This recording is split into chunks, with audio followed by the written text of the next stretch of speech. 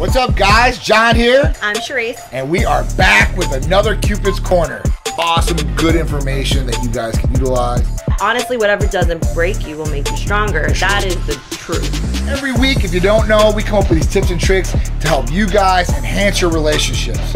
I hope they all see this episode. Whether it's reigniting that passion or just developing a better, stronger relationship. We went through a lot of these trials and tribulations, so we wanted to give you guys the shortcuts. I mean, you guys might even do this and not realize it, and your partner might be currently upset at you. So we might help you in that aspect. This is true. So, what's up, guys? I'm John. I'm Sharisse. And we are back with another Cupid's Corner just for you guys. So we're here every Sunday, 11 a.m. on ABC to help you guys out with tips, tricks, and things that are going to help enhance your relationship and take it to hopefully a better place, right? That Mount Olympus of love. I like that. And respect and communication, right? So, all right. This week, we're going to cover something that I think most of all families are participating in, or majority, or maybe a little bit, I guess. The majority of the population. Majority of the population, okay. I think, right? Yeah. So, if you guys don't know what the holiday is here in November, it's Happy Thanksgiving! Happy Thanksgiving, right? That's it! And we're a couple days early. We know Thanksgiving is next week. But if we did it next week we'd on have our to say Sunday, like happy post-Thanksgiving. yeah, right? yeah, we're trying to be, trying to be on point here and be beforehand for you guys. So Thanksgiving's coming up. So happy Thanksgiving or happy early Thanksgiving from us to you guys and all your family. So Thanksgiving, it's used to be a big holiday. I think nowadays it's a little different how things are after COVID and after the last couple of years, but Thanksgiving should have great meaning to you and not what happened before in the past and all this stuff that people are trying to turn every which way, but it should be what you're thankful for, right? And Thanksgiving should be a time where you're getting together with all your loved ones, family, if you can do that, friends, and enjoy and be thankful for everything that God has given you or you've gotten in life. Mm-hmm. Everything from the food that you're eating, and that's the main thing that we should be focused on, because it's breaking bread with different people and enjoying their company. Mm-hmm. And I think that's kind of how it goes back to the early days of why Thanksgiving was invented, was because be thankful. Well, you had the Pilgrims and you had the Indians that came together. And they had this big feast, and that's what Thanksgiving kind of came out of, right? John's a history buff. Yeah, I mean, the Native Americans, obviously, big part of Thanksgiving. Pilgrims were a big part of Thanksgiving. My ancestors don't come from the Pilgrims. They were in Greece somewhere at that time. I have no idea what they were doing, but they were in the mountains doing something, probably with some goats or sheep, something out there. I have no idea. Who knows? But, so it's just a little different. But listen, we all celebrate this as an American holiday, or we did. And hopefully we keep continuing doing this. It's a tradition. And traditions that have been going on for this long, I think we should look at and be like, hey, listen, this is meaningful. But Thanksgiving should be for getting together, like I said, and enjoying all those great foods that you want to eat. All the good stuff. Turkey! So, what are you guys going to eat for Thanksgiving? What do you think we're going to eat? That's another question. Well, it just really depends. So we've gradually step down. Step down? Step down? From there for Thanksgiving. Step it up. I'm sorry, but it's throughout the years, the families kind of like have separated into different areas, they got other stuff going on, because we used to, I guess a while ago, we used to get like everybody together, because we had divorced parents. We would go hopping from house to house to house. That was always a joy. For Thanksgiving, 4 plates of food. Hey, at least we got to say our prayers 4 times that day. That was good. That was good. I'll take that. But it really is just outside of the awesome food that you get to eat, because we get to eat usual things as our turkey, mashed potatoes, corn, usually some rolls, ham. Now, I have been getting my stuff from Honey Baked Ham. I thought you were cooking that, Sharisse. And you told me you were downstairs the night before and you had to do it.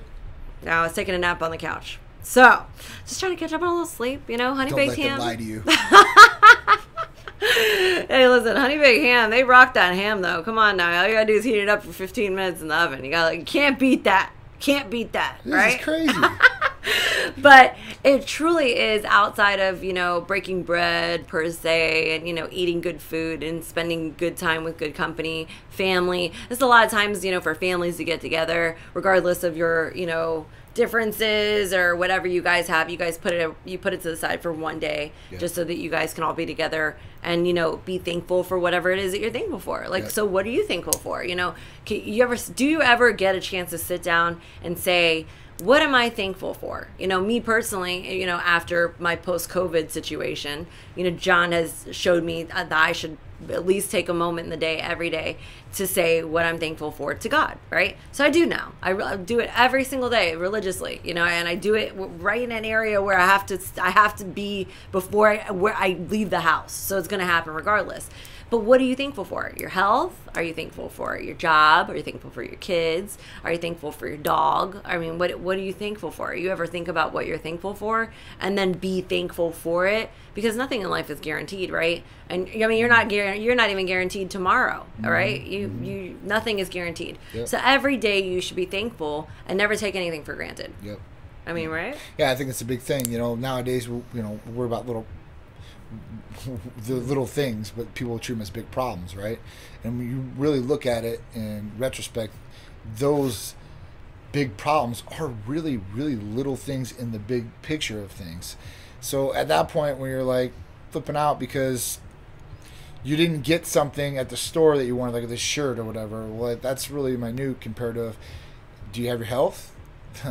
Do you have a plate of food that you're going to be able to eat? Do you have a roof over your head? Right? These are different things out there that really people need to sit back and think about and say, listen, I'm really grateful for these things. Because you know what? There's people out there that don't have these things. Their health, or they don't have they don't have anywhere to eat, or they don't have a roof over their head. And it's a shame, right? So, these things we need to make sure that we thank your higher power, your God, whoever it is, that you have these things. You can take care of your kids, your family, whatever it may be that you're thankful for. But you should have things that you're thankful for, right? I mean, and if you don't, you really need to, sit back and take a look at things and reevaluate and say, hey, listen, maybe these are some things I should be thankful for. And families, it's crazy. Listen, every get-together I had as a kid, we had huge get-togethers, and everybody would come to our house, whether it was Thanksgiving, Christmas, and you know what? They got along for the most part of it, but there's always always fights, something. Right? There's always something. It's always something. It doesn't matter. It's always just one thing. It always has to end that way.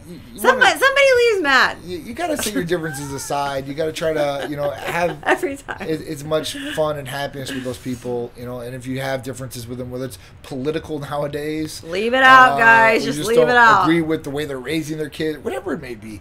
Listen, put that aside. Focus on the positive things, why you guys are thankful, and why you guys are all together. That's a big, big thing out there. There's people out there that don't have anywhere to go on Thanksgiving, right? And this is a depressing time for some people like that. So if you know people in that position, you have the extra space or plate, invite them over. At that point, you'll do wonders for their self-esteem, and they'll feel like they're part of something. I think that's a big thing with family and stuff like that. So if you don't have any family, maybe look to your good friends. Maybe your good friends will look to you and say, listen, why don't you come over and enjoy Thanksgiving with us and enjoy this special time of year. I know things are getting passed over so crazy, so most people just go right to Christmas after Halloween. It's really, really crazy. Yeah, so, the Christmas decorations are up on some people's houses already. Yeah. I'm like, it's literally not even Thanksgiving. Yeah, I understand you want to get ahead of the of the Christmas light. Yeah, you want to get in the holidays. You're ready for those presents. Everybody wants a present, right? Yeah, so like I said, come together. Remember what these holidays are for and these traditions are for. And look at the positive thing and be close to family as much as possible. You never know how long you got on this earth, whether it's another minute, another hour, or another day, year, etc. So at that point, really, really take that time, enjoy that time. And listen, if you can't, like, if you really just can't be nice, like, and you know, they always told you, or your mom always said, if you ain't got nothing nice to say, don't say nothing at all, right? Yeah. So if you really can't, just take a couple bites of food, just keep your mouth full the whole time, right? And you just won't talk. Yeah. It works. Don't overconsume on Thanksgiving. I know it's kind of hard because you have like good food in front of you, or you might go to multiple locations like we used to have to. And you had to eat, because if you go to their house and you don't eat, it was rude. I feel disrespected. Or how dare you not eat a plate of food after you just don't ate like 3? it? Oh, you don't like my cookie no more? Oh, like, no, I don't like your cookie anymore. So, you know, at that point, don't overconsume. You know, a lot of people are worried about, you know, over-consuming, or they stop their training, their activity, or diet, or whatever it may be because of this. Don't do that. And if you find yourself in that position and you want to lose weight, or you want these extra things, don't worry, because I know of this other place called Tight Medical Center. Just call them like right after. Yeah, call or text them 727-389-3220. They're going to help you out with all the weight loss. There's like therapies PCAs, out there. and there's something else called like Titan Complete, Prometheus. Yep. You know, also they do blood work and stuff. I mean, no big deal, whatever. But I think they can help after this like feast of things that you eat and the carb loading. And I think when you call our staff, they might know who we are. So just mention John and Sharisse. And sure they'll give like, you a great discount. All right, yeah. So it'll definitely help you guys.